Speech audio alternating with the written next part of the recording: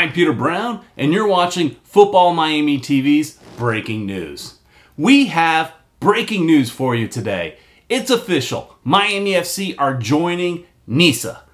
Miami FC just won a championship in the NPSL and are still working towards repeating as the national NPSL champs. Today, they are officially announcing that they will be entering the National Independent Soccer Association this fall. NISA is a sanctioned third division soccer league that will kick off their first season September 7th. This announcement means Miami FC will not play in the NPSL Founders Cup, a competition they had previously committed to. This will be a new league for Miami FC, one of many in their short history.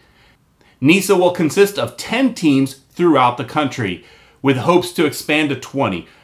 The fall season is expected to launch with 8 teams, with the other 2 playing in the spring. Miami FC felt they needed to make this move to ensure they can continue to bring Miami the top talent they have become accustomed to.